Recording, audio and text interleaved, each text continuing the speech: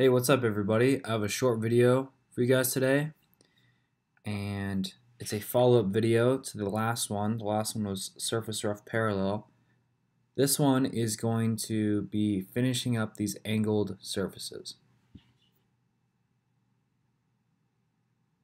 So we're going to verify this one.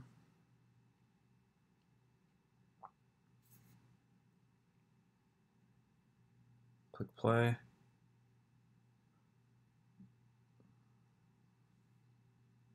So a short recap is we basically roughed this entire thing, then roughed out those surfaces. Now we want to finish those surfaces.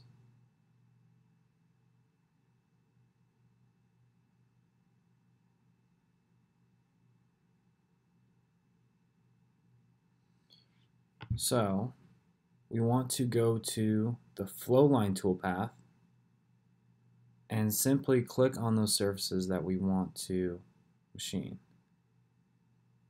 Okay.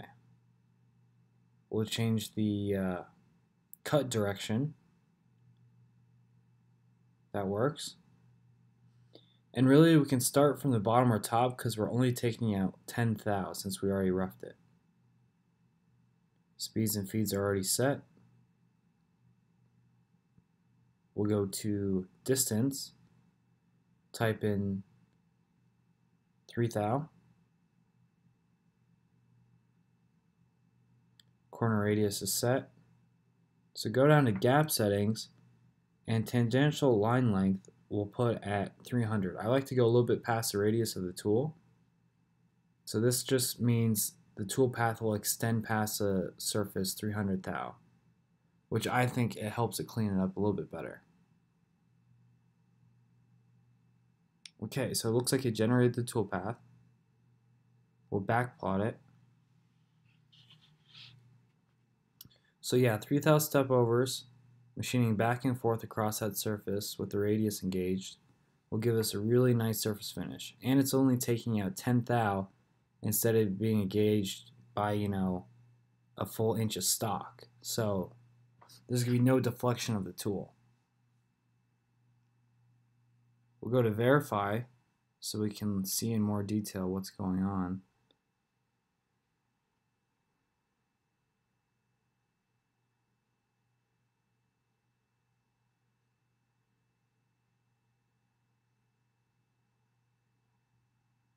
We'll pause it. We'll slow it down. And we will put on the compare. Will give us a plus or minus 10 thou tolerance. So as you can see, it's moving back and forth across the surface, machining away that extra stock.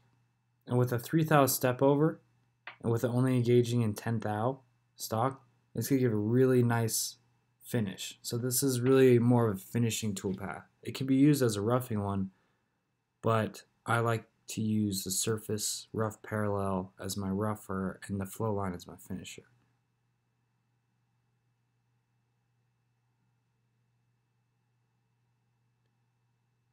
So it's really just that simple. All you have to do is click on those surfaces, click a cutting direction, and make sure you verify it so it's not, cutting into anything you don't want it to.